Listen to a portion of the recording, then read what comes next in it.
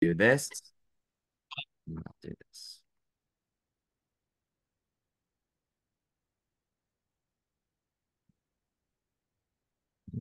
Oh, hi, Holly. Ah, Hi, folks. Welcome, welcome. We'll just wait a moment for those who joined to connect to audio. So glad you're here with us this evening. Welcome.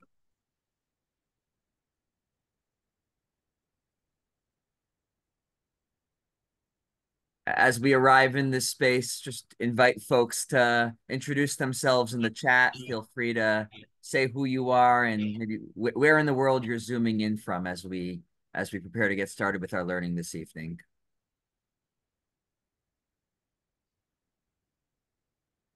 hmm.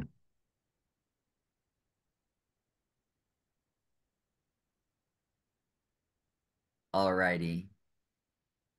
Well, good evening, everyone. It's nice to see you all. It's nice to be together. My name is Rabbi Morris Panitz. I'm one of the rabbis at IKAR, and I'm so delighted and honored to welcome Rabbi Chaim Seidler-Feller to teach us this evening as part of a three-part series that Rabbi Chaim will be facilitating at IKAR. And I'm so glad that offering it virtually, we can have really the full array of folks join us for our class. As you can see from the chat, people zooming in from all over the world. So delighted that we're together this evening to learn with really tremendous scholar and activist and teacher of Torah on subjects which unfortunately are quite timely. As you all know, this is class one of a three-part series. This evening, Rabbi Chaim will be leading a conversation about this anti-Semitic moment on the college campus, an analysis of the hostility directed at Jewish students and of the current chaos at American universities. Next Wednesday is a class on the value of the land of Israel in Jewish and Zionist thought. And on Wednesday, the 22nd, third and final class on Jerusalem and the Temple Mount National Home or Universal Spiritual Center. So we have a lot of good learning ahead of us, starting with this evening. I suspect many of you know just exactly who Rabbi Chaim is, and that was probably one of the great draws. Certainly it is for me for being here this evening to learn with Rabbi Chaim. But just in case folks don't know, or just in case Chaim needs to be reminded of his tremendous accolades and resume, let me just very briefly share a little bio about Rabbi Chaim Seidler-Feller, who has been connected to the Hillel world for 50 plus years, served as the executive director of the Yitzhak Rabin Hillel Center for Jewish Life at UCLA for 40 plus years. Rabbi Chaim is faculty member of the Shalom Hartman Institute for Advanced Jewish Studies in Jerusalem and of the Wexner Heritage Foundation. He was a founding member of Americans for Peace Now, and we know and adore and love Chaim for being an activist and an advocate for what is good and just in the world, and drawing from all of the wealth and well of Torah to lead us in our moral compass on the right direction. And so, without further ado, I turn it over to you, Rabbi Chaim. Thank you for being here. Thank you, Morris, and thank you, IKAR, for inviting me. Thank you, Sharon. And I approached this evening's discussion with a degree of trepidation, and I'm ready to hear from you. So I think we have enough time for me to present, and hopefully, uh, and, and for you to be able to interact with me and respond. I would say the following. I don't know what the general format is. If someone has a pressing question while I'm presenting, and I'm open to it, so please press ahead. And Morris, you'll help me there. But certainly, I hope that there'll be opportunity for discussion. Um, and I do want, I know that this is a type of warning. This is not for the faint of heart. For the Jewish faint of heart. And because I actually am going to open up with some teachings about self-criticism. Um, and I just want you to be prepared. That's why I'm hesitant as I start. that I will certainly outline what I think are the problems here, but I also want us to reflect on ourselves. Crisis, just in general, is an opportunity not simply to be able to bear down on what has been how we have been wronged, but crisis is an opportunity for cheshbon hanefesh, for an accounting, and for taking a look, and also for preparing ourselves for renewal. It's the way in which we build hope out of bitterness, or sweetness out of bitterness. Some of you familiar with the biblical phrase, "Me'az yatsa matok," right? From that, from the rigor and emerged the sweet. So we have to continue to be hopeful and to build from that. And if anywhere, I think that at IKAR we can be a bit hopeful in terms of building a future. And that'll be part of my presentation. So what I'm going to do now is I'm going to share the screen, and I want to begin with a couple of texts. So to set this, the stage for what we're going to do here, and here we are. So I'm going to read this to you. It's not so easy to read. We found this on the internet. We actually don't know exactly to whom the lecture was presented, but I've been able to trace it through my son. We actually traced the fact that there was such a lecture that was presented in 1958. We have Soloveitchik's voice. Rabbi Soloveitchik was my teacher, and this is what he said in 1958. The Jew has experienced persecution and brutality. We never had a state. We never had political power. What if we had been a state in the Middle Ages? How would we have acted? Just like the feudal lords? Or would we have acted differently because of Jewish values? Who knows? Now, with the state of Israel, the test has come. We are facing the test. Will we behave like any other state ethically? Will we restrain ourselves from engaging in certain injustices, so to say, practices which are in conflict with basic Jewish ethics? Or will we yield to temptation? Here we have an opportunity. The Jews are the rulers. They legislate the laws. They are, so to say, the masters. Will we act like masters? Or will we understand that Judaism doesn't know the concept of master and slave, victor and vanquished, powerful and weak? This is my problem with regards to the state of Israel. The whole of Jewish history will be interpreted in terms of what the state of Israel will do in the next 50 years. If the state of Israel doesn't live up to Jewish ethics, people will reinterpret Jewish history in a whole different light. The question is not whether Israel will defeat the Arabs on the field of battle, but whether we'll be able to defeat our evil within our own community and be victorious in this field. To me, this is the most important question. Right, I'll repeat that. This is the most important question. So it's really about us, not only about them. And I'll come back to that. Now, I want to augment this a little. I'm not going to read all the other text. I want to tell you what it is, so you can then read it on your own. The Midrash tells us about a woman we know about her because she was the wife mentioned in Bereshit. She was the wife of Eliphaz, the son of Esau, and her name was Timnah. She was royalty, daughter of a king, and she yearned to enter the Abrahamic family. Right? Wouldn't you want to enter the Yichus? She wanted to marry into Abraham's children, and we rejected her. So what did she do? She was such a righteous woman that she found the closest possible relative to Abraham's family, right? Also a part of Abraham's family, but not in the direct line of descent, right? That bore the people of the covenant. And she married Esau's son. Now, who was a descendant of Eliphaz and Timnah? Who is a descendant of Esau's son? Any of you? Anyone can tell me? Who's a descendant? It's in the Midrash if you look at the bottom of the text. Yeah. Who is the descendant? Amalek. Alec. Okay. So what's the Midrash saying? The Midrash, what's Amalek is the great enemy. Remember, you have to wipe out Amalek. Amalek is pure evil. And the Midrash says, unbelievable. We have to throw it, we have to burn it. It says we're responsible for Amalek. Right? So that's the degree of honesty. What I want, in other words, the move is as follows. It's not that we are trying to excuse Amalekite behavior. They're evil, and we acknowledge their evil. On the other hand, acknowledging their evil is not sufficient. Because the question is, what did we do to contribute to it, and what can we do? So it's never the fact that we are without choice. That's what we have to fight against, the fatalists who believe that we're destined to be hated because that's the fate of the Jews in the world. I'm going to come back to this.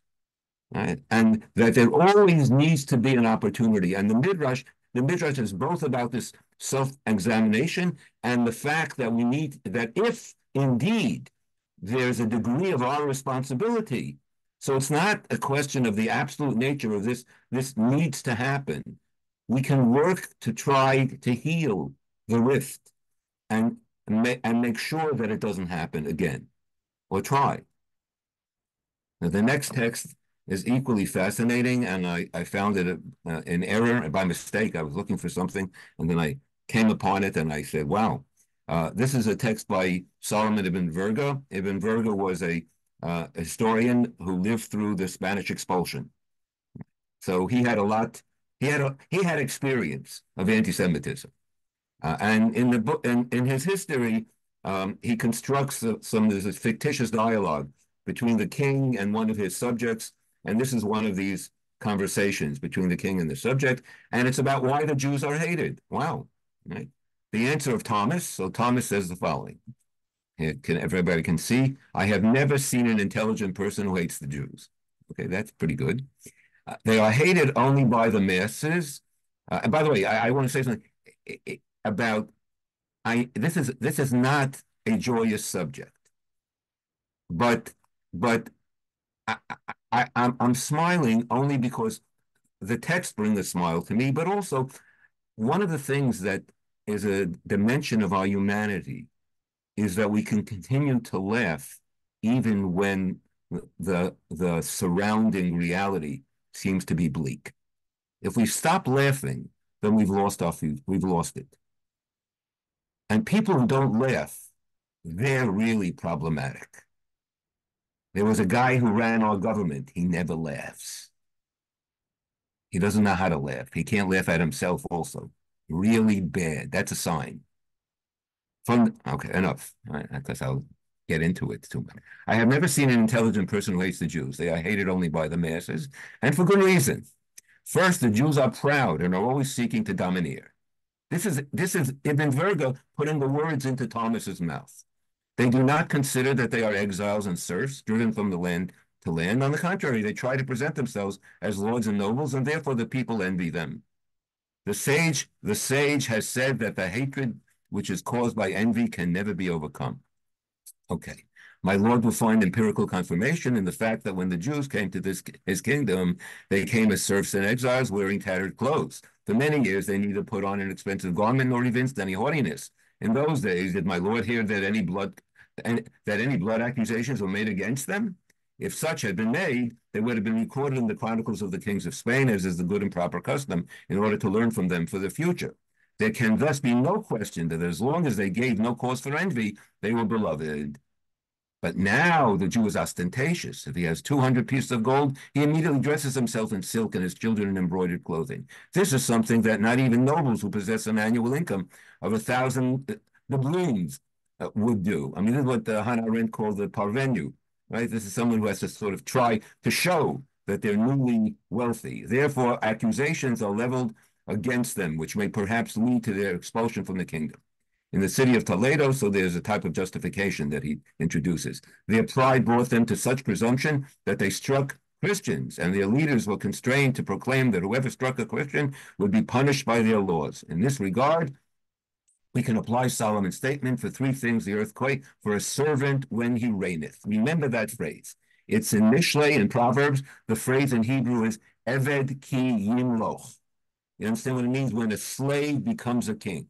It's a psychological understanding of the fact that people who have been suppressed, when they are released in a way and they have an opportunity to express themselves, their impulse is to act in the way of what was done to them. So people who were brutalized as children, right? They brutalize others. Right? That's a general tendency. A slave who is freed, then once they're freed, they take they really wreak revenge in a way on those who had oppressed them prior to that. And we have to be careful on all sides. People need to be careful and protect themselves from that natural psychological impulse. The Torah tries to redo our psychology. Instead, the Torah is trying to re-educate us by telling us that we have to be compassionate to the stranger because we were strangers. That's not the natural psychology. That's an ethical psychology that has to do with the valuing of the vulnerable. So the Torah reverses the natural way in which the world had functioned. Right? The world functioned in terms of power and in terms of people who were powerless becoming powerful. And by the way, that's why there's no lasting teaching that's transmitted in this framework because power is ephemeral. Here today, gone tomorrow. As soon as you lose your power, there's someone else who's going to oppress you. That's a system for constant oppression. So we have to overcome that with a new way of thinking about humanity and the role of people, all people. That's why we talk about equality. That's why we talk about the stranger and vulnerability. We try to move people to a new sense of self. A second reason for the hatred is that when the Jews came to my Lord's kingdom, they were poor and the Christians were rich. Now it's the opposite, since the Jews are clever and achieve their purposes with cunning. Moreover, they became very rich by lending an interest. My Lord will note, etc., etc. Okay, so you see in all these instances, and there's a lot more, that there was no fear of confronting our own flaws and understanding that despite the fact, Ibn Verga is saying, despite the fact that I was expelled, I understand some of the reason that they resented us. And that understanding is instructive because it can help us really change our ways and give us a perspective. In Italy, I have hanging at Hillel a document that was issued in 1650 in the city of Mantua, and many of these documents were issued. They were issued, in fact, year after year, which shows that people didn't adhere to the ruling. The rabbis kept on issuing. It's called a document of a decree on sumptuary laws, limitations on ostentation, how many people can be invited to a wedding, what jewelry can be worn, what about clothing that can be worn, introducing a sense of modesty. Both because, and if you read through the document, which is not so easy to read, but there are some translations done by none other than Shaul, than my son. So then what you understand is that the force of the document is twofold. One, that there's a sense of fear of the other, right? We are afraid about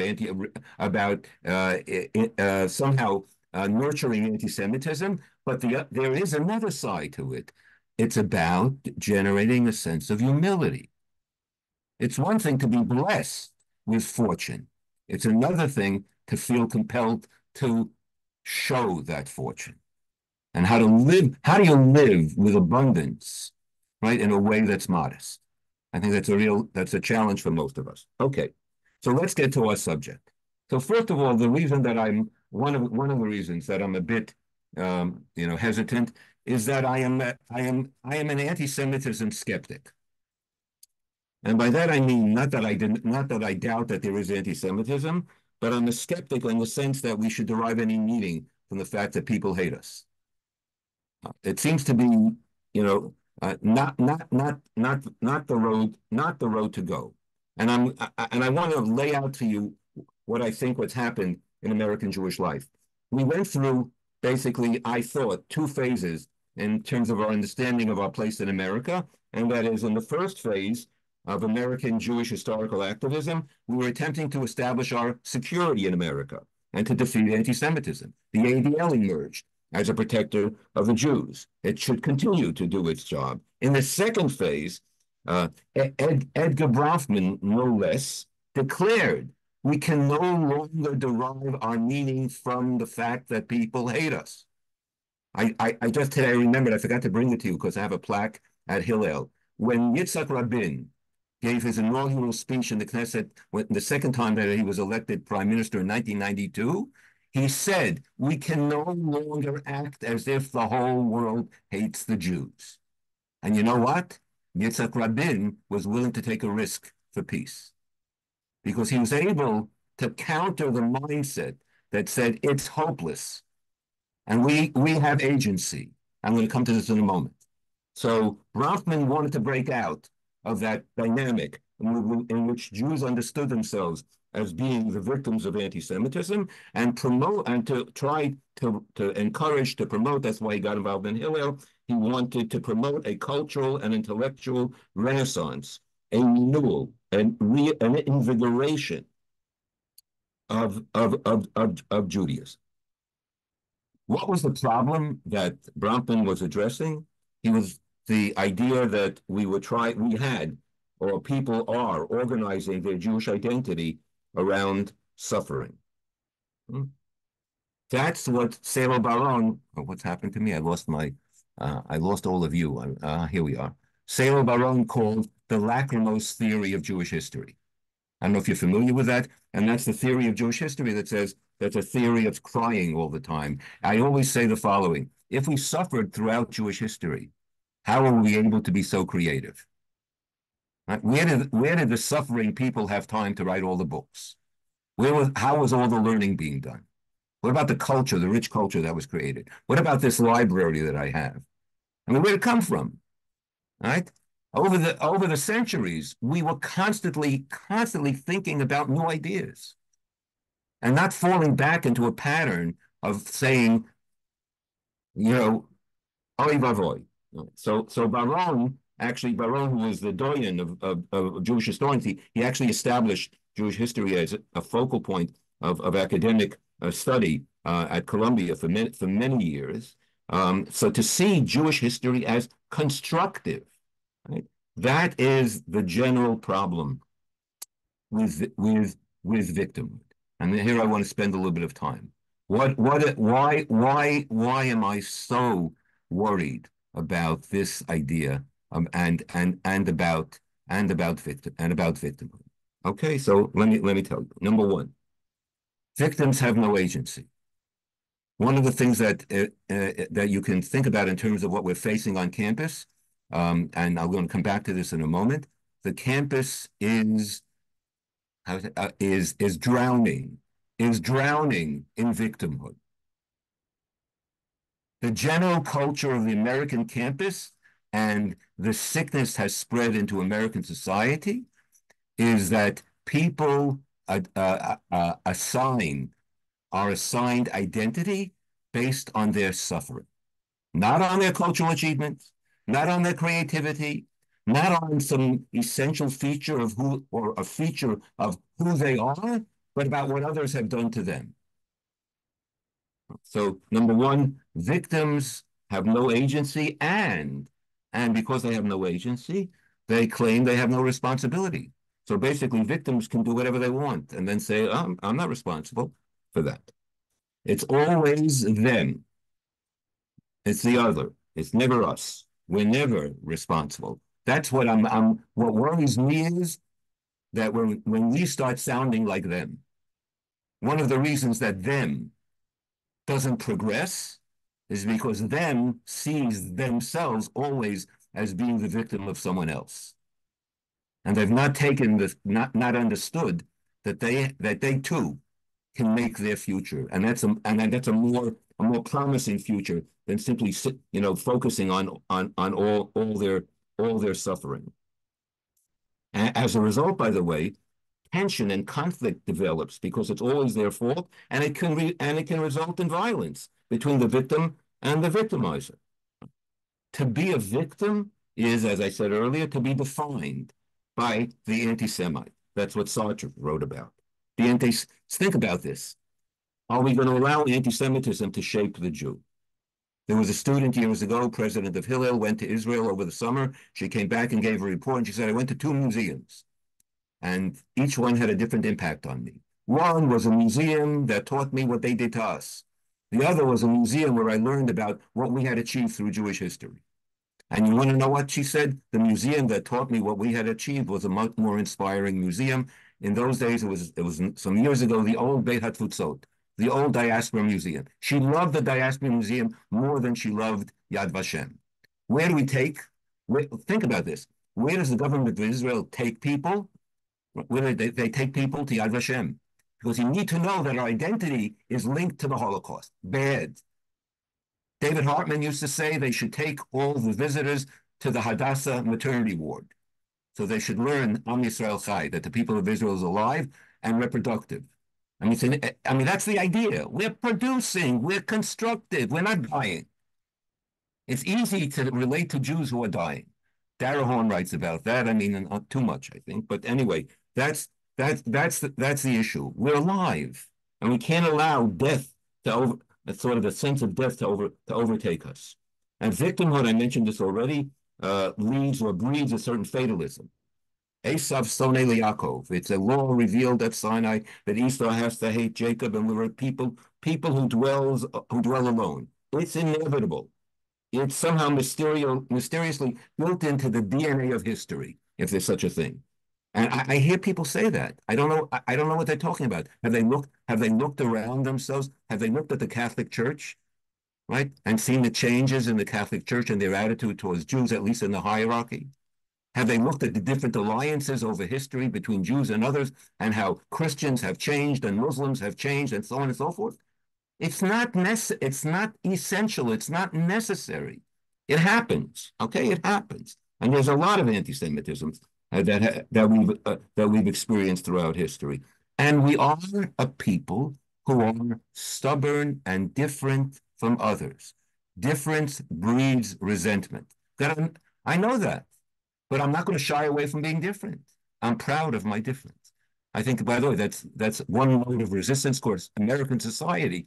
And it's one of the reasons that I think there's resentment towards Jews is American society sort of pushes us in the direction of leveling our identities and and uncomfortable with unfortunately, has become uncomfortable with difference. It's a terrible error because difference is what makes life exciting. Don't you want to marry someone who's different? Sometime you want to marry someone who's different from you. You want to live with someone who's going to make life a little bit interesting, right? Not simply a copy of yourself. To think that hatred is inevitable, I sometimes put it as follows: they hated us, and they will hate us. It becomes a type of theological belief. I've over the last number of years, I react terribly to the advertisement for the Los Angeles Museum of the Holocaust, and I've tried to, I've noted it, and what do you call that? I've made them aware. I've made them aware of the fact, and nevertheless, they haven't changed. Their insignia is an arm with barbed wire wound around the arm. Now, what are they doing there? Anyone know what are they doing there when they wind barbed wire around the arm? Anyone? What's the barbed wire? Barbed wire is tefillin. They're making suffering, hatred, the Holocaust into a religious belief. Can't be. We can't allow that, right? And on campus, what happens is it generates competition in the victim Olympics, and that's been going on now for a generation. I'm going to come back to that towards the end of my talk. Most significantly, in terms of our contemporary Jewish life and our aspirations, victims can't make peace. That's why it was so important that Yitzhak Rabin said, "I'm no longer a victim," and we have to get out of that mindset because we won't be able to dig out of it. So this explains why I'm sort of constitutionally unable to allow myself to let anti-Semitism control my life. I'm a proud, confident American Jewish Zionist, and I'm never going to let go of that, at least in terms of who I am. And I'll tell them. And by the way, That's what Israel and Zionism is all about. We may be victims, but we also have agency. We have power and influence. To wallow in anti-Semitism, right, in my mind, is anti-Zionist. Because without this sense of hope, the state of Israel wouldn't have been built. If the people who built the state of Israel thought of themselves as victims, they would have given up. And that's the miracle of the creation of the state of Israel. David Hartman always told us, what does it mean that these Holocaust survivors came and some of them actually fought in the right, fought in the Israeli in the War of Independence? How did they do that? Because they didn't see themselves as people only as people who were attacked by others. They understood that they had new opportunities and they jumped at that opportunity. I think it's obscene to compare our times, which I see in the literature, sometimes in the journals, in the newspapers, to 1938, to Kristallnacht, to 1933, whatever. What this means to me, I'm sorry to say this because it's a bit harsh, but this is my issue with this anti-Semitic moment. We must be vigilant, for sure. But we must not let anti-Semitism be the motivating factor in our Yiddishkeit, in our Jewishness. Look at the proliferation of organizations that are fighting anti-Semitism. When you see that, you know there's something wrong. I mean, because of what they're all doing it, they're raising money, everybody's fighting, everybody's helping the campus. Nobody asked them to help the campus, but they're all helping the campus. And while they're doing that, they're making it worse for the Jew because they're so devoted to helping the campus. Right? Just listen to the students. Read what the students write. Um, uh, what it means to me, I'm sorry to say this, and this is part of the harshness of my judgment.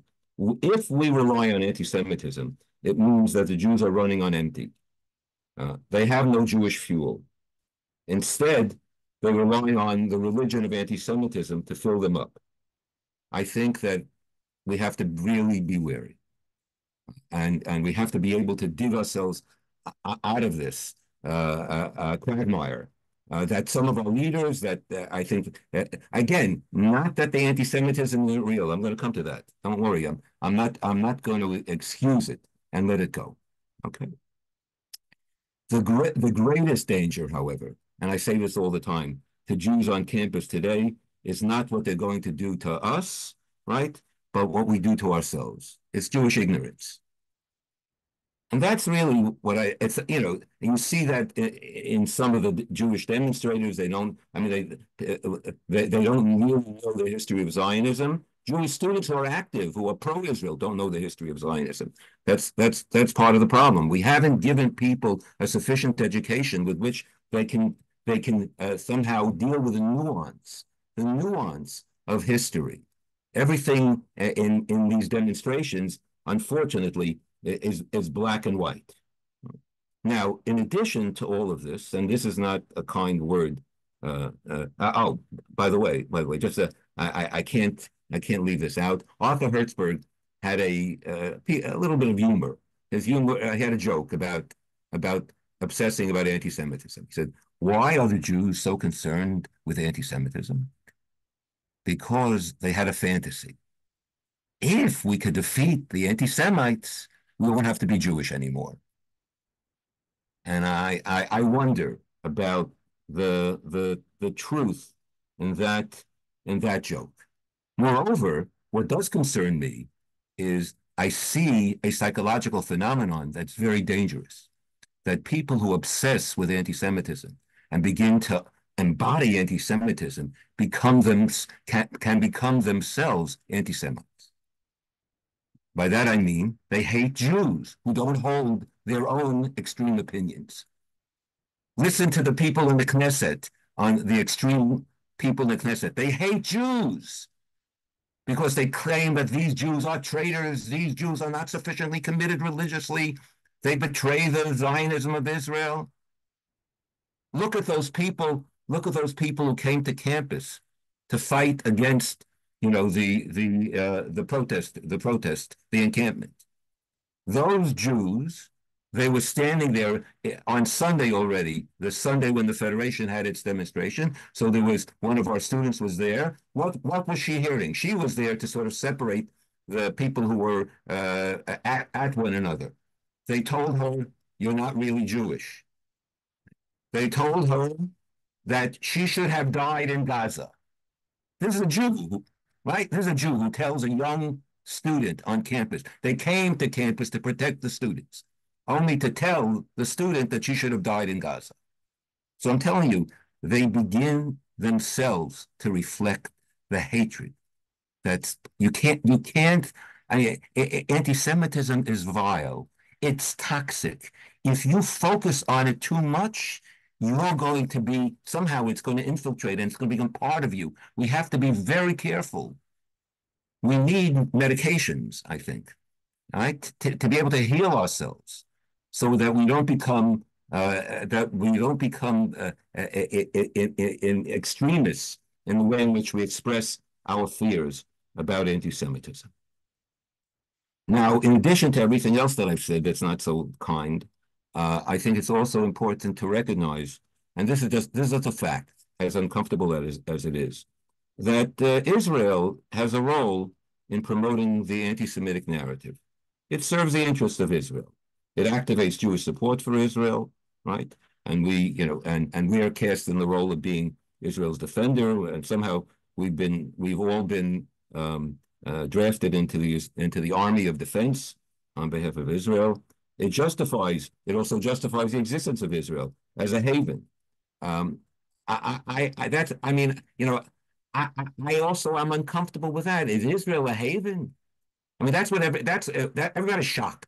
We lost the sense of Israel's security. I think that's arrogant. Where is there security in the world? There are, I mean, in a nuclear world, in a world of climate change, what are you talking about security? There's no security. We have to try to make the world a better place. Right? So we lost our security. That's why we have to, avenge what happened. That's not that, and that's what Israel means. That's what Zionism is. Only, I mean, I understand that it's a refuge. I understand that, but that's not the meaning. That doesn't exhaust the meaning of Zionism. That's the bottom line of Zionism. That's the minimalist understanding of Zionism, right? And we don't have the time now to assess the aspirational dimensions of Zionism and the ideological aspects of Zionism. But that's somehow they're leveled in this understanding of Israel as a haven, and it also is part of an ideology that tended over the years to negate the diaspora. And here I want to say a word about that. Instead of embracing and owning the tension between homeland and diaspora or exile, what was the choice that was given was a polar choice: either accept the homeland or you're a diasporist. And we weren't taught how to hold on to both. In the same way, by the way, I'm sorry I didn't mention this, we were not taught how to hold on to the fact that when we became powerful, right, it doesn't mean that we don't have aspects of powerlessness, and nor does our powerlessness negate the fact that we have power. And by that I mean we can be victims and victimizers simultaneously. And that's not only important for us to know. I wish the groups that are anti-Semitic or oppressing us would know that. They don't want to know that either, because they only want to see themselves as victims. And of course, victims have no agency, and they want to excuse their behavior, their abominable behavior. Right? But they don't know this, and we are partly responsible for that. That's why I started with saying a self-assessment, because we need to be able to own that and see both dimensions. Hmm. And finally, the promotion of the idea of anti-Semitism is exploited at times, not always, is exploited at times to shield Israel from criticism. I mean, the Israeli government's always organizing a task force to aid in the campus battle. Right? I have a lot to say about that, but not today. It, just believe me, it's not helpful. My fear, in conclusion of this part, is that we've regressed to our familiar position of being victims, because it's the most comfortable form of being Jewish. Is there a future to that form of Judaism? Okay. Now, however, however, if you are a student on campus, you have confronted, and you know this from firsthand, from what Rabbi Brous has reported, right? You know that students have confronted vile hostility, insults, aggression. I just today received here. I'll read you a little bit a report. I mean, I had trouble with some parts of it, but it's written by the students at Columbia, and I should share it with you. They say they shudder when an activist held up a sign telling Jewish students they were Hamas's next targets. I mean, one is not very comfortable hearing these things. Right? We ultimately were not surprised when the leader of the campus protest encampment said publicly and proudly, you know this story because it was on the front page of the newspaper, Zionists don't deserve to live. Right? But I have to tell you something. Um, I forget what year it was, but I remember when I sat in Campbell Hall at UCLA in the late 70s. And the speaker was someone named Stokely Carmichael, who I think had already become Kwame Ture. And blazoned on the walls were the declarations, the only good Zionist is a dead Zionist. And he stood with his guard. They were not armed, it was campus, but he stood with his guards. And I'm sorry to put it this way, I was one of three whites in the audience, and I sat there quietly. You know, I actually didn't ask a question. I have to tell you, you know, I know I felt like I felt like a stranger in my own home, and the hatred was palpable. So I understand this. I understand this, but you know, right, but I I don't know. It didn't make me run away. I learned something from that. I learned about a self-destructive movement that was going to propel itself on the basis of hatred. And that's the only place that hatred goes, because hatred eventually boomerangs back on the people who are proponents of hatred, right? And eventually, and it fails eventually. So we should be careful in terms of our of how we of how much we associate with that understanding of what's been happening. But there it is. The rhetoric on campus, as I said, is vile. It's aggressive. I want to show you, since a little show and tell, because I brought it along. Let's see where it is. I think it's here. I'm going to share. I'm going to share with you. Share my screen, and here we are. So here's one. Okay, everyone see this? This is the famous pig that was put up on campus in a protected zone in front of the before the Regents meeting. This is Luskin, the Luskin building, and you see the pig, right, with holding a money bag with a tzedakah box. I think these are Israeli flags, if I'm not mistaken. And here's a kafia, and on the other hand, and sort of a beaten up kafia. And the pig is used here. Some of you may have seen David Meyer's article. The pig is used and had been used, the Judensaw in Europe, to depict the swine. The swine. There isn't a more base symbol that could be utilized to represent the Jews. So this was presented on campus. I mean, it's sort of shocking to me when I see something like that. Secondly, again, I'm going to share my screen because I have another one here. This was found in the center of the encampment. A Magen David on the, this is right in front of Royce Hall, and it said, "Step here, step here." So you have to imagine to yourself, what's going on in the students' minds? Students who are, fellow students, they're in class with Jews, they take a Magen David, they've had a Seder in the encampment, right? Right? In other words, they're associating with Jews, and they place this in the middle of their encampment, "Step here." Right? There's something perverse. It's perverse. It's obscene. Absolutely. And frankly, I don't know what's in their minds. What are they thinking when they're doing this? How deep is their hatred? I don't know. I really don't know. Do they just say these things and join because it's the thing to do? I called a student who was at Yale, and I tried to understand what was going on. I've spoken to a lot of students over the last few weeks, had a meeting with students. I want to try to understand what they're going through. So I asked him why is it? Why is it so many of his associates are joining in the protests? So he said it's because I was going to mention this later on, because it provides them with an opportunity for community. And community is something totally lacking these days, right? Because everybody communicates through social media.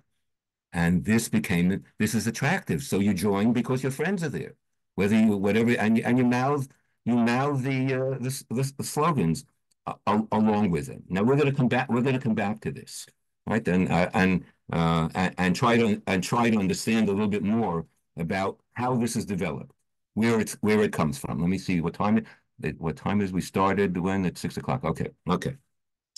Now why now? Why now? Right? That's a question that everybody asks. Why has it exploded now? This hatred, this anti-Semitism, and this hostility. So number one, the context. Right? There's the Gaza invasion, and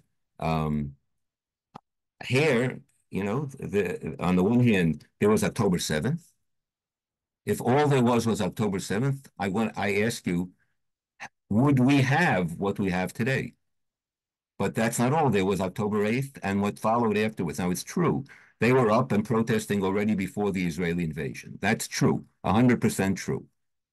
And that is and not only suspicious, but it sort of is an indication of some attempt to manipulate the situation in their favor. That is, some organizers who understood that they were in trouble because of the massacre that occurred on October the 7th. And by the way, among the things that are most resentful to me is that you never hear anyone from the encampment denounce October 7th. At least I haven't in any of the encampments because they're on message and they've been taught what to say. We have the same thing, by the way. We teach people what to say as well in our advocacy. They've been through advocacy training and they know you can't admit that we did anything wrong. It's not that they don't know that there was a massacre, but they can't say it that there's a massacre. So I think it's instructive for us to see that because we understand how different positions paralyze us and prevent us from making any progress.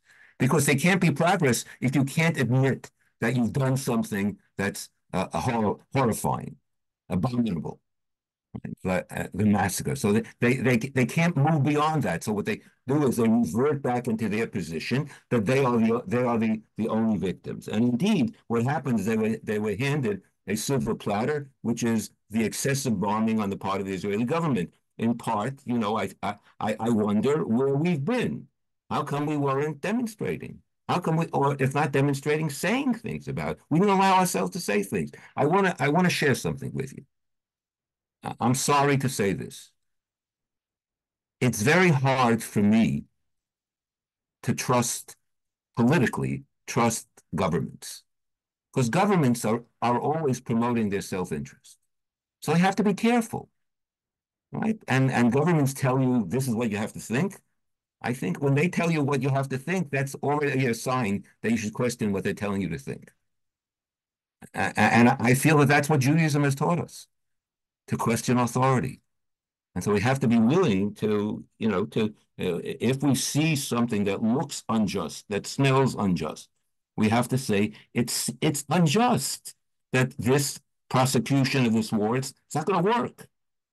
And what happens is we finally discover that, when we're mired in the midst of the confrontation and no longer able to sort of look back because it's already happened. So number one, the reason that this is happening now is because of the war in Gaza.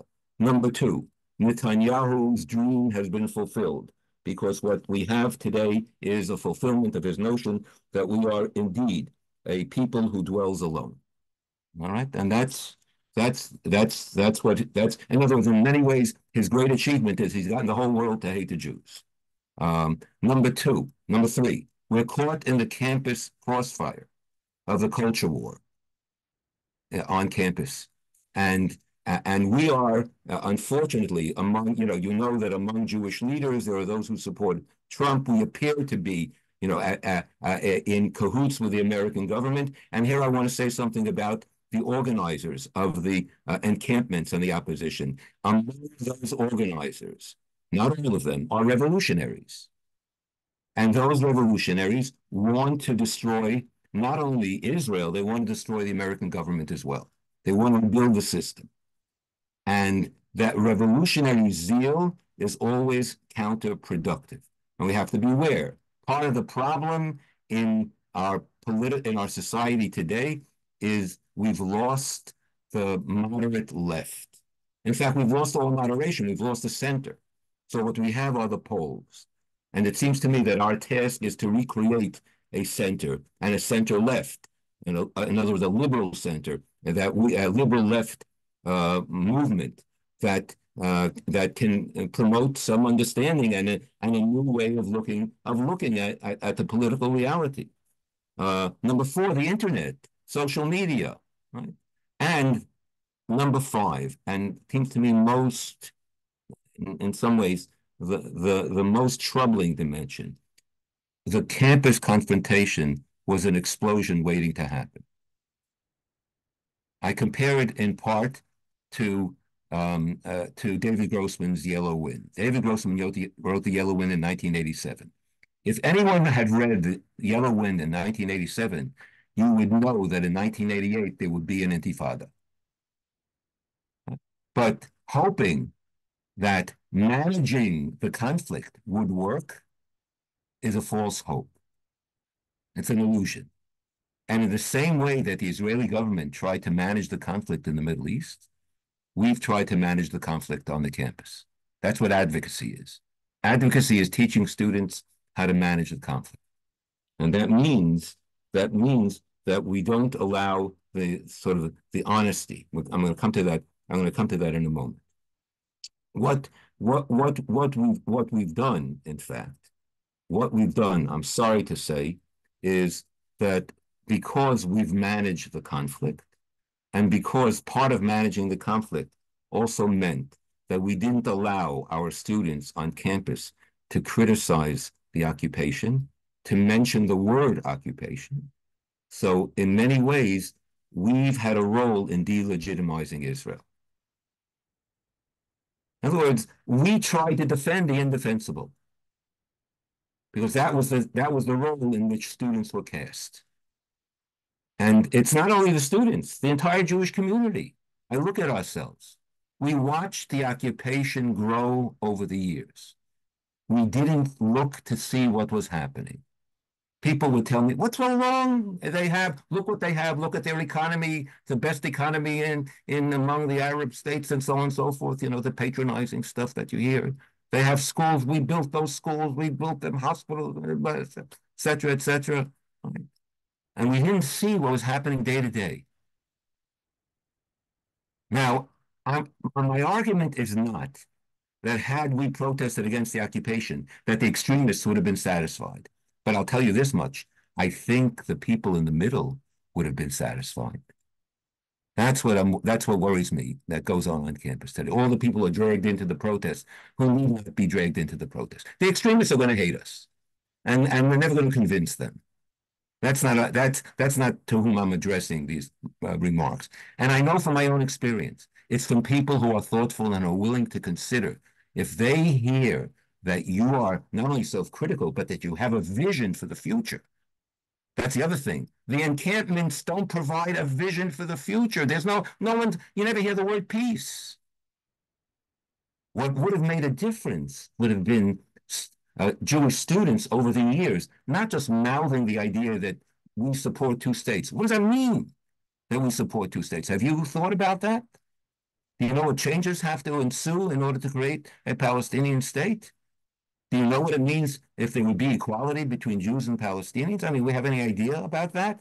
How is it going to work? Have we heard from Palestinians? I mean, did we hear enough about it? Or will we just say, this is our position and we want peace? And then we think, why is there such tension? Because we really didn't work upon it. We didn't really work on it. And maybe the Israeli government and all its efforts didn't reconsider each time it failed what was the reason for the failure, and just came back with another similar peace plan, and didn't there were no differences on both sides. We didn't consider certain elements that I recommend that you listen to Ezra Klein's interview with Ari Shavit that he did. I think it's very instructive and very helpful. I want to read to you something that I wrote on the 40th anniversary of the of the occupation. I wrote the following: We, the people who enshrined human rights in our classic teachings, have, as a result of the occupation and its ensuing policies, become a universal human rights offender, castigated again and again by respectable organizations, including Jewish organizations, Israeli organizations. The occupation has made us a more parochial people, introducing a fearful sense of isolation and abandonment that has occasioned, in turn, the narrowing of our Jewish vision. Concluding 40 years ago, I'm sorry, I don't have to say anymore. That's enough. The occupation, I hold, is the greatest catastrophe to befall the Jewish people in the aftermath of the Holocaust. The settlers and the compliant Israeli governments that have supported them have succeeded in overturning 2,000 years of a tradition of justice for the other, and in transforming the Jewish people into an oppressive occupier. The settlement movement has corrupted the people of Israel to the point that the ideals that inspired the creation of Israel have withered, and the moral voice of the Jewish tradition has been compromised. Not only for Israelis, for all of us. I hold us responsible, myself, because we weren't out on the streets protesting. We didn't say to the Israeli government, we can't support you. We can't support this effort. We will not support this effort. Right? The occupation is the most un-Jewish of projects, and from a religious perspective, it's a chilul Hashem, a desecration of God's name. We all bear the burden of guilt and can. All right, for this, enough about that. Okay, so I feel that we failed. We failed. When I met David Hartman in 1979, at the end of the meeting, we had an hour and a half meeting. The last thing he told me was, the most serious question, religious question, that the Jews have to confront today. And he used a word that I wouldn't use today, but this is how he put it in 79. And that question is how to rule over a minority. So today it would be how to live with a minority, how to coexist with a minority. That's the question. We haven't addressed that. We don't talk about that. That's the issue we need. In other words, in light of this crisis, we need to fend off the anti-Semites, identify them, right? We need, right? Whatever, with the correct means, all right? Absolutely. And we have organizations. I mean, I come back to the ADL. That's its main job. I don't know why we need another 100 organizations, okay, to do this. If people could work together, okay. But apart from that, we have to do some building, rebuilding, and look for opportunities. Do you know that every week on campus there's a group of Israelis and Palestinians who sit together in Omdim B'Yachad, and they sit at a table? That's what we need to be able to do. Let people know that there's an option. Let people know that Israelis, Jews, and Palestinians actually talk to one another. Nobody knows that because all they know is Netanyahu and his government and bombs. Right? So they don't know that they don't know they're not aware of the human dimension. Okay. Now, the most profound example of delegitimization that I want to add to my list is an argument that was made, unfortunately, still being made. And that argument was early on in the settlement movement that Ofra or Tekoa, let's say, Tekoa was Haifa. Now, Tekoa is a settlement, and Haifa is a city in Israel, in the pre-67 boundaries of Israel, right? So what's the problem here? If Tekoa is legitimate, okay. But if the world considers Tekoa to be illegitimate, then the people who argue that Tekoa is Haifa are basically arguing that Haifa is illegitimate, which means that Jews are part of the argument against Israel. The delegitimization of Israel is a function of a Jewish argument that the settlements are the same thing as Jerusalem and Tel Aviv.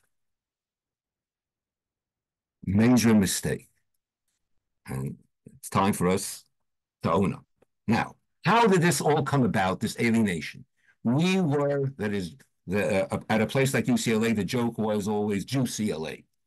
that, Jews were comfortable there. And even when the numbers of Jews declined because of all sorts of I mean, there were reasons that happened. Nevertheless, the university has been a comfortable environment for Jews. I would still make that argument that we are at the tail end of a golden age. We're not going to see it in the future. Look at all the administrators. I mean, look at the boards of universities. Look at the professors, still the professoriate, and Jews are still a disproportionate part of elite schools. So what happened? What happened? So what changed over the years? And here I'm going to try to understand the nature of the hostility. All right. Number one, things began to change in 1967. There's some of you here, I think, who might remember that. Some of you who don't, right? What changed in 1967? We were victors in 1967. Right? Not only were we victors, right? We actually it was an overwhelming victory, and we really displayed a power that was unexpected, and the left couldn't tolerate the Jewish underdog becoming the superhero. And the left began its assault on the legitimacy of Israel. What was initiated in 1967, we are feeling today, and we should have been alert to it and taken it seriously, right? And offer an option, an alternative, which meant a leftist alternative which was not extreme, because that left became revolutionary. And we were part, and so there were Jews who were part of the revolution, the anti-war movement, and so on. This was the remnant of the anti-war movement. And it was a movement that didn't trust America. The Israel that won in 1967 was an Israel aligned with the American government. And the left looked upon us as being treif because of our association with power, with oppression, with the America, Amerika, right? The oppressive America, number one. Number two, I saw things change before my eyes in 1982. What happened in 1982? Anybody remember? Right? It was the first time that Israel engaged in an offensive, aggressive war when we invaded Lebanon, and we bombed Beirut.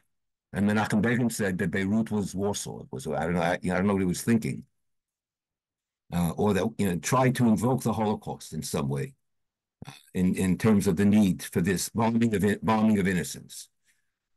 And the world turned on us. On campus, there was a demonstration. There was a speaker, a Palestinian speaker.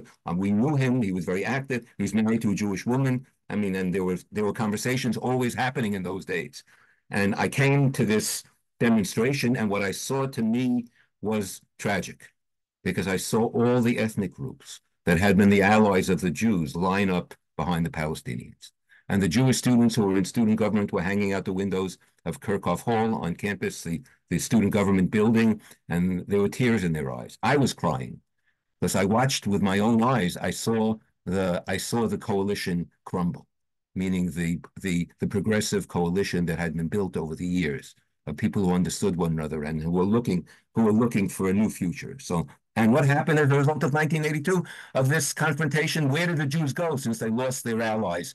They lost their allies in the ethnic groups. The Jews began to ally with fraternities and the sororities, same fraternities and sororities that were once anti-Semitic. The Jews became very prominent in those same fraternities and sororities. Who are the fraternities and sororities? They're looked upon on campus as being part of the oppressive class. I'll come to that. I'll come to that in a moment, because there's something changed in terms of Jewish identity and what it is.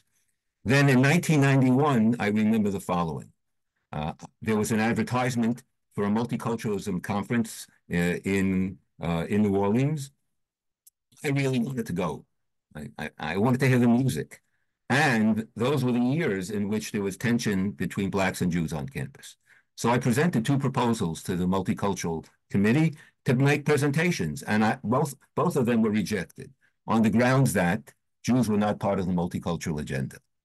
But I really wanted to hear the music, so I appealed, and they finally accepted my proposal and made my presentation. Although it didn't, in any way, I didn't feel that they significantly address the issue of why they were excluding Jews, but I saw something that's very instructive in terms of the present day.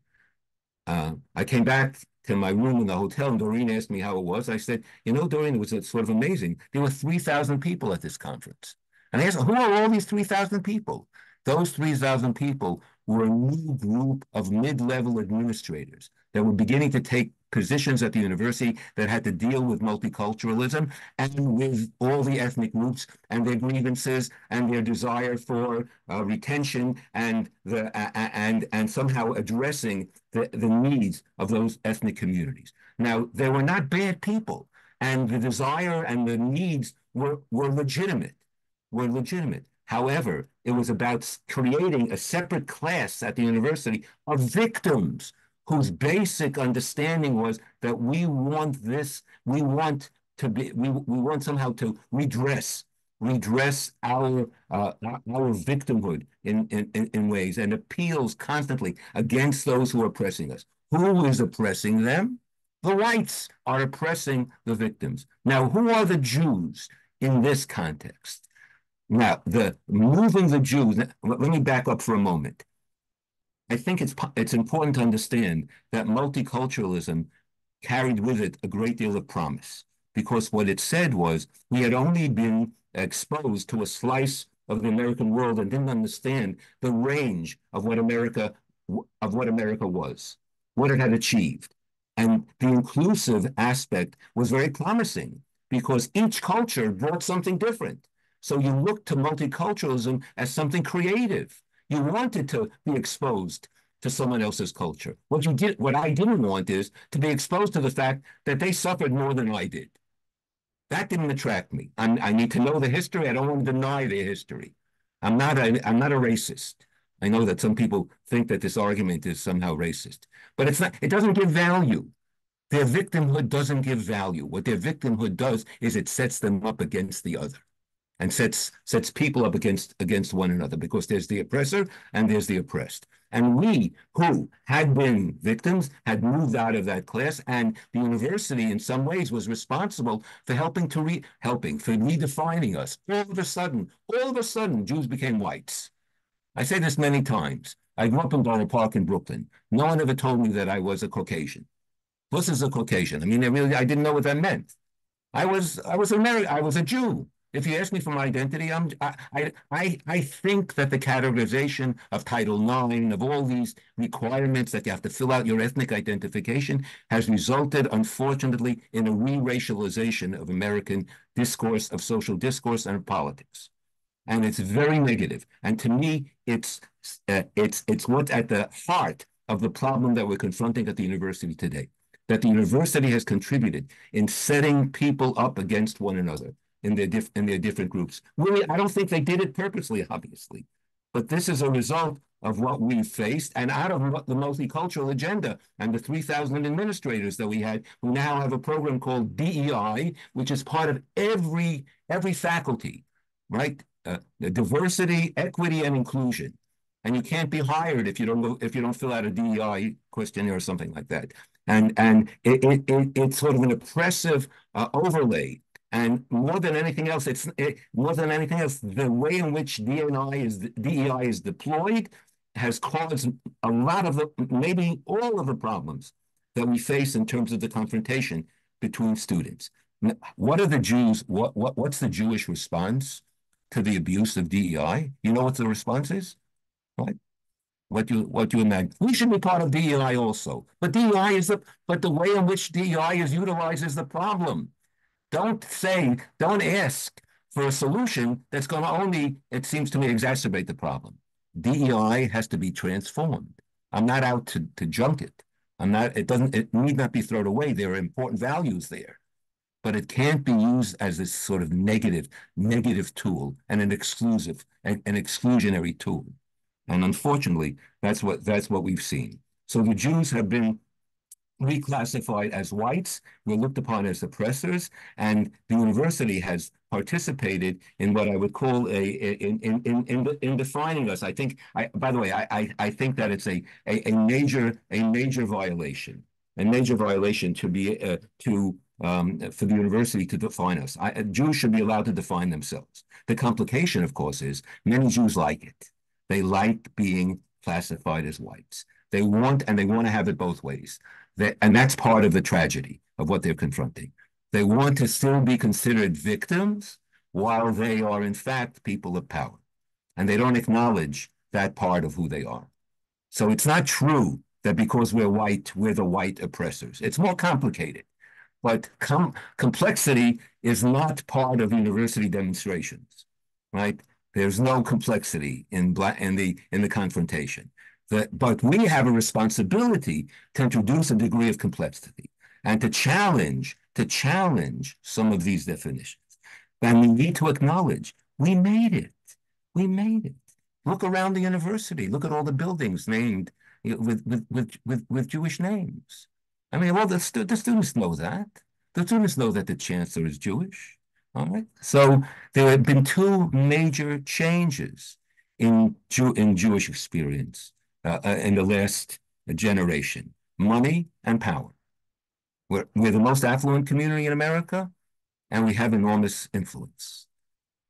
And it doesn't pay. It doesn't work to shush around. Don't say that. It's true. The best thing would be to talk about it, if only amongst ourselves and even with others. I mean, we have to be able to deal with it. What it's bred, in my mind, is what I know people use the term anti-Semitism. I sometimes prefer anti-Jewish, but I call it a politics of resentment. This is back to Ibn Verga. The Jews are resented. Why are we resented? We're resented because we were once part of them. And somehow we were able to climb out of it. And in our process of climbing out of it, we didn't look back. Most of us. I mean, you're in a congregation that does look back, but that's not emblematic of where the Jewish community is at. Right? That's what happens. It's sort of natural that it happens that way. But because we had a shared language with the people who are now against us, there's something sort of a tragedy occurred in which we lost that connection. And we were not alert to what we were losing in the process because we thought that we could get along without it. And we forgot that what we need to be able to do as Jews, as Americans, is preserve the sense of the entire community. Maybe that's our task, because nobody else is doing it, by the way. That's been lost on campus today.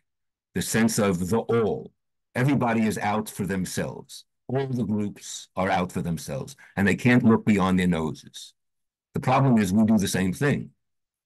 So we need to regenerate that notion on the campus of the general community. Let me read you what I wrote in a paper that I published. My contention is that the vehemence of the anti-Israel activism is largely a cover for the more insidious and personal envy and resentment that is the currency of the powerless and the marginalized. Precisely because it is so obviously the best of times for Jews who had in the past suffered indignity and persecution, those who are still struggling against prejudice and discrimination and still seeking recognition are determined to make it the worst of times for us. It is the concrete display of Jewish national power by Israel in alliance with a despised American superpower and the very fulfillment of Jewish dreams in the establishment and international recognition of the Jewish homeland. Quote from them, they even have a state of their own, as well as the stately architecture of the many imposing and well-endowed hill facilities that proliferate across the country that arouse envy and the suspicion that the Jews, through their connections, have manipulated their way to the top. We are seen as dominating the university. Just look at the Jewish administrators, etc., etc. Hence, according to the perverse rules of the victim discourse, Jewish students have forfeited the right to claim that they are victims of anti-Semitism since they are now considered among the privileged.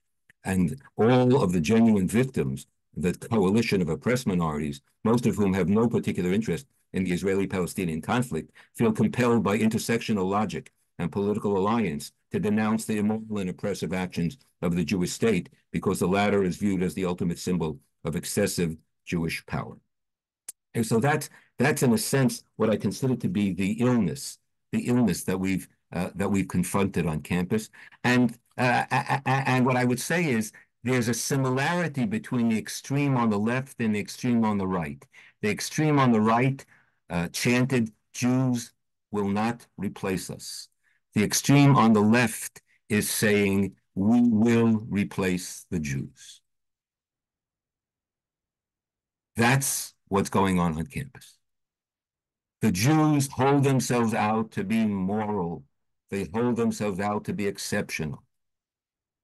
We're out to take them down from their position because whatever reasons, because of this sort of conflict-ridden understanding of the nature of the dynamic relationship. Now, I want to spend a few minutes just suggesting what can be done, and then take some questions. I'll do it quickly, all right, so that we can get to have at least 10 minutes, 15 minutes of questions. What can be done? Number one, Jewish students and the community should be taught that we should be mouthing chanting that we are pro-Israel and pro-Palestinian. Right? We need to make that a reality, even amidst this conflict, and that the two states, whatever solution we have, whatever vision we have, is not only helpful for the Palestinians, it's not only what the Palestinians want. And by the way, that's something that doesn't emerge out of these encampments. The encampments don't know what the Palestinians on the ground really want. Most Palestinians on the ground hold on to their nationalism. They're not willing to give up their nationalism. They want a state of their own. Well, if they want a state of their own, then we should have a state of our own. I listened to this student who's going to be the valedictorian at USC when she was interviewed on MSNBC, and she was asked, your Instagram account linked you to a pronouncement of the abolishment of the state of Israel. Do you believe in the abolishment of the state of Israel? And she hemmed and hawed and said, and then the interviewer said, what do you think? What do you think about abolishment? And again, she said, I believe in the abolishment of the apartheid state of Israel. So what does that mean? Abolishment. Abolishment? Well, that means that we're going to destroy. How do you destroy a state without violence? So all these people who are anti-violence and they're complaining and they're protesting against Israeli violence, they're promoting the violence of Hamas, right? So on the other side. So number one, pro-Israel, pro-Palestine. Number two, again, I'm suggesting things. We can talk at length about these suggestions another time. We have to sort of reinvigorate the conversation about pluralism as a goal in America.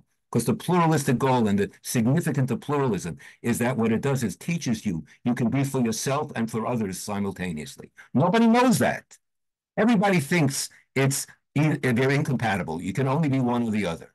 This is the way Jews have lived throughout centuries. We understand that there's a particularity and there's a universal dimension to our Jewishness, and it's possible. And we don't have to trade off one for the other. That's what's happening now. We're being asked by certain people and leaders to become pro-Jewish and forget about the fact that we have to be pro-other. Number two. Number three, we have to return to a positive multiculturalism where multiculturalism is a celebration of the diversity of cultures and not pitting one culture against another. Number four, we have to study the ill effects of a victim culture. I don't know that I've been asking professors, anybody study the psychological consequences of teaching people that they're victims?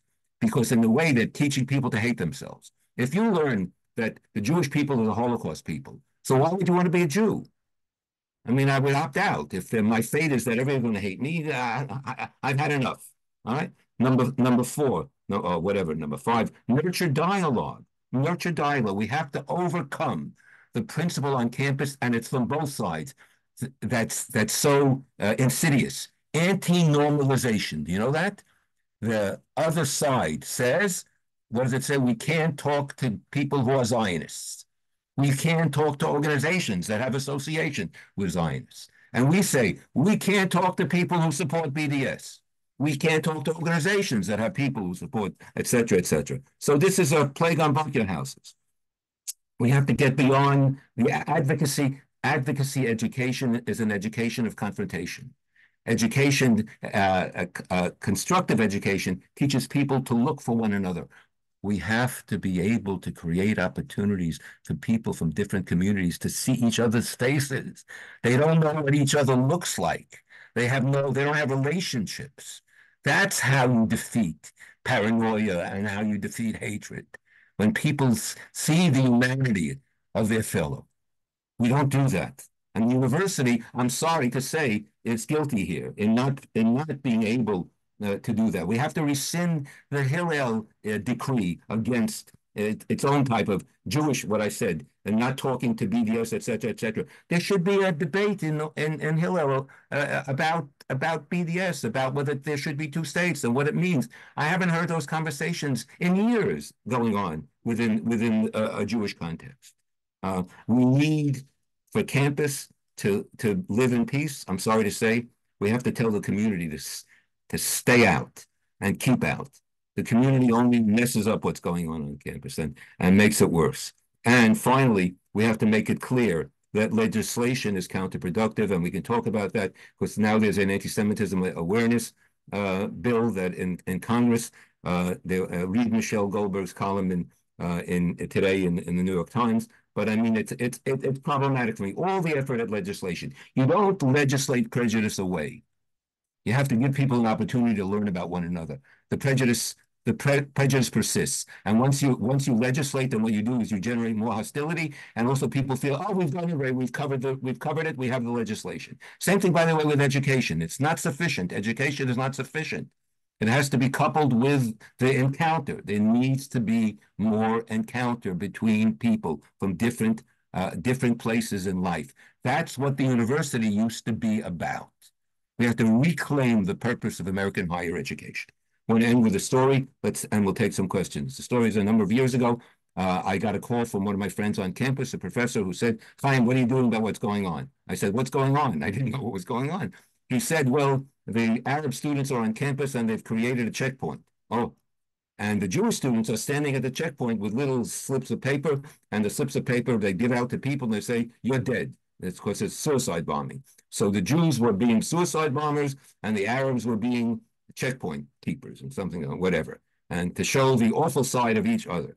So what do you do? What was I supposed to do? So I went into the back room and I say, is there an oak tag here? And no one knew what oak tag was. But I was looking for a big picture of a white cardboard, and I wrote on it something like the following: no to the occupation, no to violence, yes to peace. And I walked out on campus and I held up my sign. And all the students looked at me and said, who's that old guy with all that white hair? Maybe I had a little more hair in those days. And I tell you, my hands grew heavy. I'm not Moses, but I was trying to hold up the sign. All of a sudden, a student walks up to me and says, can I help you? Wow. I said, please. And he took the other side. And then I said, who are you? He said, well, what's your name? George. I said, George, what do you study? Electrical engineering. I'm a graduate student. I said, where are you from? And he said, Gaza. He says, I'm sick and tired of the extremists in my community. Right? That's what we have to do. We have to find each other. And we have to build the coalitions that are going to slice through the hatred and begin to build a new society of understanding. Questions, please.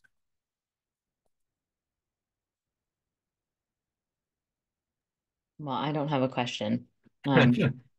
I maybe do have a want to say hi complaint. and thank you. Complaints also accepted. Well, not so much a complaint, but I want to flag three things that I think also ought to be part of our conversation. I commend you always for the conviction that you bring to everything that you share. Three things I want to raise. One is we can't lose sight of the fact that who Jewish students are has evolved tremendously on two important fronts. Mm-hmm. One is politically, and the other is racially and ethnically. When we say Jewish students You're today, right. more of them look like me than look like Matt, who was my student. You're right.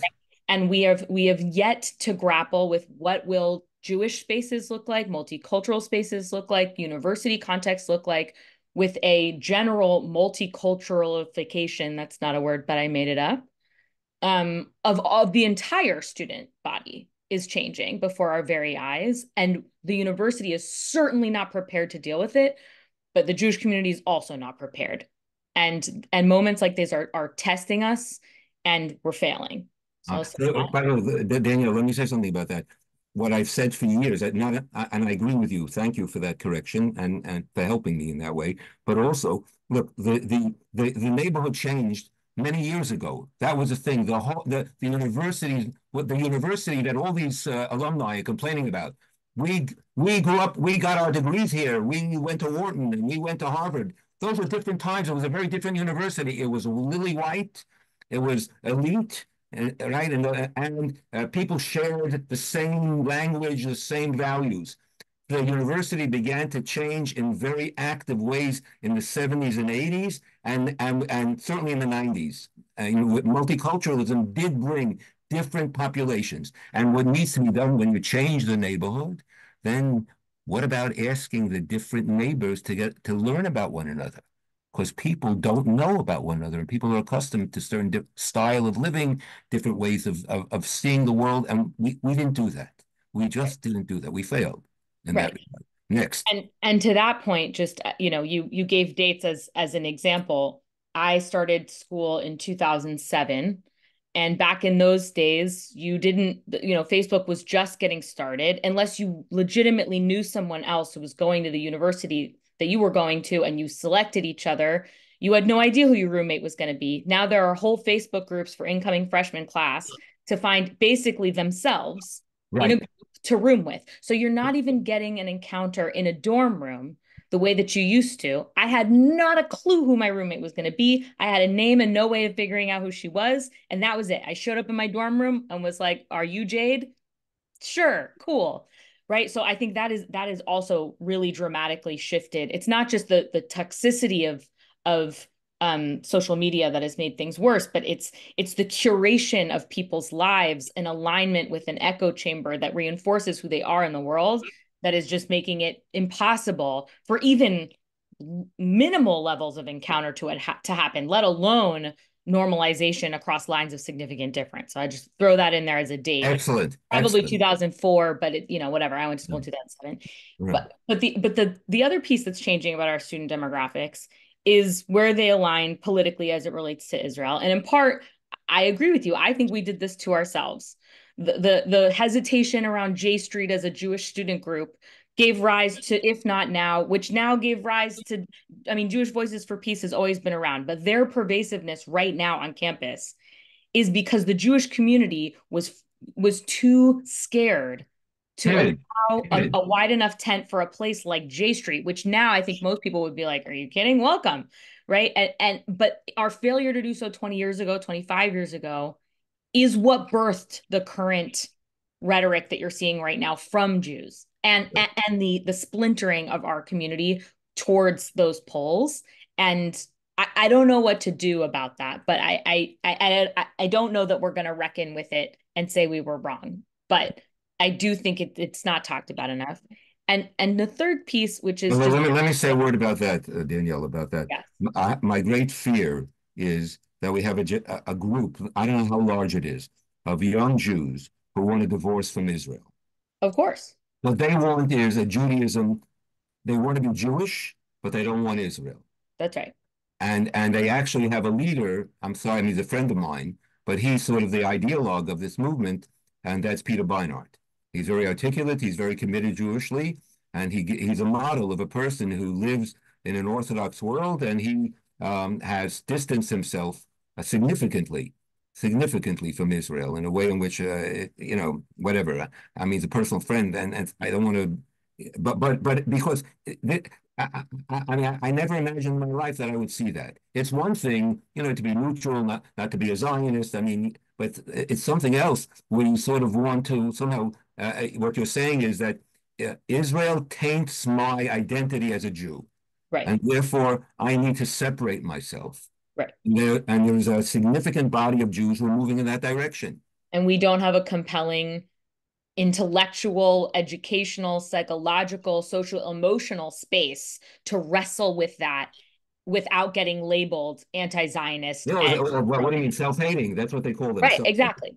Exactly. That's when someone calls someone self-hating, I think you'd say, I want to understand what bothers you. Self-hating doesn't mean anything. It's a label. Why are you antagonized by this person's politics? What is it about it that's a problem? Let's talk about it. Maybe it'll bring some understanding, or maybe you'll learn something from their criticism. God forbid. God You know. forbid. Yeah. My third thing is just as a American historical note that I think communally we need to contend with, because white Jews are having a different experience in this country and have had been having a different experience in this country for decades, is you have to go all the way back to the GI Bill and what Jews and Jewish communities said yes to, while other communities were not Hmm. afforded the same Hmm. options. And Hmm. so again, it's not just that all of a sudden we became white because of proximity to whiteness and things of that sort. There were systemic institutional choices made by Jews as in white Jews as individuals and by Jewish organizations, right? It's not an accident. And we don't have to say sorry for doing it, or more accurately, you all don't have to say sorry for doing it, but we do have to reckon with it, and we do have Right. to acknowledge it. We do have to own it. It's not an accident that this happened, and we can't shy away from that. So I just want to leave with a recommendation of a book called Black Power Jewish Politics by Mark Dollinger. Yes. I think wrestles with some of these ideas really poignantly and is self-critical of a book itself, because it failed to acknowledge the experiences of Jews of color in its entirety, and he is now on like a second round book tour owning that. So, Right. um, Right. so I think he's written a new book that's about the campus conflict, if I'm not mistaken. So, sounds right. and thank you. You're going to give the next talk, Danielle. So, Not uh, a chance, but I love you, we Chaim. have to go. We have to go to the next generation. It's already a little bit after 7:30, but let's take one more question, if it's okay with you. Uh, Anyone? If there's anyone? Oh, okay. So I mean, I hope that this has been in some ways helpful. And I hope that that we'll be motivated actually to raise these issues. Let me say one thing. It's really important that people who care about Israel and who care about, I mean, care about the campus, but in general, who are active in Jewish life, that we be able to express our criticism along with our love, and we need to feel the embrace of the critics. It's not, it shouldn't be experienced as a rejection because it's difficult. It's a very difficult time, and people feel on edge, and they're not trusting any longer. They're right. There's a great deal of mistrust here that's crept in. So, but if we want to make a difference, we have to be able to step out and not fall back into the comfortable cocoon of we have to take care of ourselves because nobody else cares about us. That's that's self-destructive because we know in this world that the only way that groups are going to survive is if we begin to care for one another, right? That's just a reality. And the best times that we've had, I thank God, and I'm looking at some friends here who are listening in.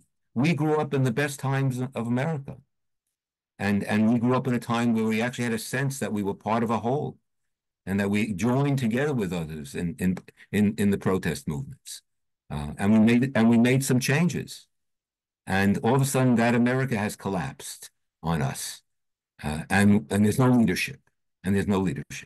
So we need a new generation of leaders who believe in a new reality. So thank you, and to be continued. We'll continue next week with a little bit of learning. Shalom, shalom. Many thanks, Reb Chaim. Please join us again a week from today, same time, same link.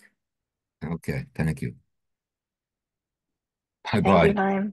Bye-bye, Thank you. Sonia. Bye-bye, Melissa. Bye-bye, all my Thank friend. you. I see Susan. Yeah.